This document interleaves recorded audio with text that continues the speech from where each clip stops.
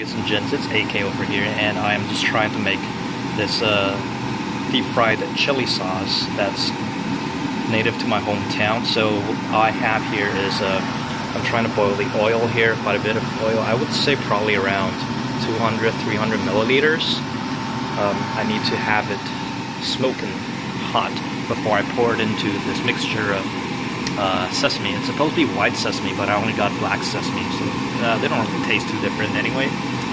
Chili peppers, paprika, salt. I'm also supposed to have Sichuan pepper, but I don't have that here. It's really hard to find in Langley, so well, it's whatever. If I don't have it, I'll just have to make do with what I got. So later on, I'm gonna have to pour the pretty much boiling oil into this, mix it up, have it deep fry the pepper and the ingredients, then add about a spoonful of vinegar. Now supposedly it's going to have to be the Chinese vinegar from Shanxi province, but I don't have that. I just got the, probably Heinz or something. I can't see it from here.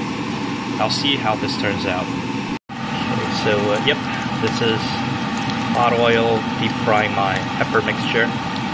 So far it smells very authentic. I'm going to be adding the vinegar in just a second.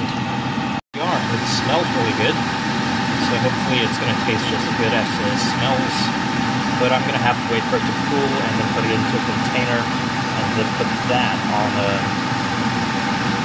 my noodles, which I'm going to be making probably this evening. That's all for now.